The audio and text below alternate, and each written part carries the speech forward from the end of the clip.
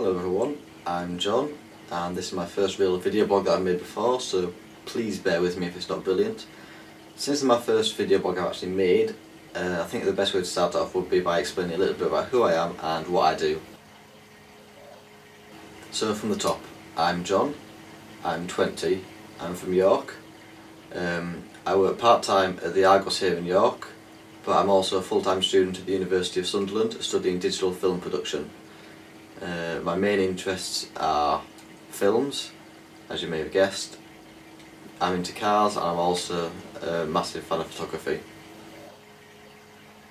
I'm not all that creative, which is why I chose a production course so I can get behind the camera and just get to grips with the technology to be able to help other people make their ideas and I can be a part of that. So really the course just enables me to use the professional technology, the cameras, the lighting, the editing equipment in proper studios to be able to make something high quality that I can put my name on at the end of it. Well, this is what really led me to coming to Sunderland, because I saw they had all the facilities that I could want to start learning how to use everything I need. Coming to university at Sunderland, moving away from home, I've had to make quite a few changes in my life and get used to new things.